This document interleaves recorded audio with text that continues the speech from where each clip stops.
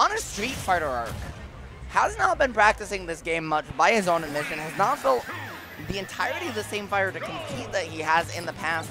And when he practices his combos, you see it. When he doesn't, you see it in his play. Yeah. His neutral, his spacing is always still there.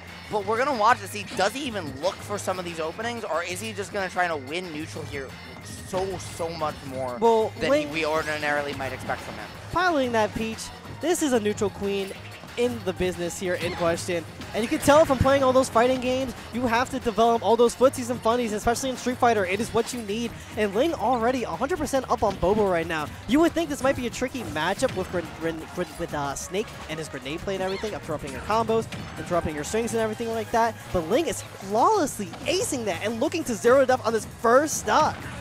Yeah, one of the awkward things here is that if you keep your play away from the grenades, they only cover, right, a set arc or a set angle, and Peach with float can be so flexible in the angle of her approach, in the angle of her movement, as well as turnip to disrupt, that as long as you take things patient, it can be really hard to pin her down. Now, once Snake has the opportunity to get set up, you have the ability to anti-air her to contest, but right now we're just seeing Bobo kind of get caught up in some of the Snake things. Okay. Oh, to the corner, no. Peach bomb, baby. And that was the 0 to death that you know, Ling cooks. No, I see that fire is full force. That fire you were talking about that may be in question, it is no longer in question. He is just smothering Bobo right now, a character that would usually kind of be really oppressive. Guys, Bobo landed a back air.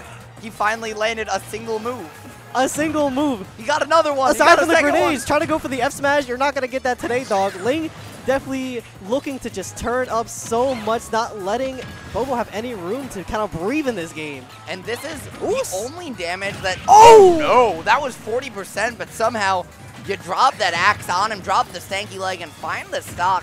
Bobo starting to settle a little bit right now that he's actually trying to scrap. He's not leaning on dash attack nearly as much, or up tilt nearly as much as you would like to see against Peach. And that's really what cost him. He got caught up in the Snake stuff. He got caught up in the movement, the setups, trying to stay away from Peach. And in turn just basically built a maze, but then sat in the center as Peach found her way through, and then just hit him for it. Yeah. And then just hit him for it. Bobo getting washed by the Peach, getting put out to the beach. Gonna be getting knocked out at 9th place, I believe. He got set out to dry with the cheeps. Man, that sounds like a lovely scene.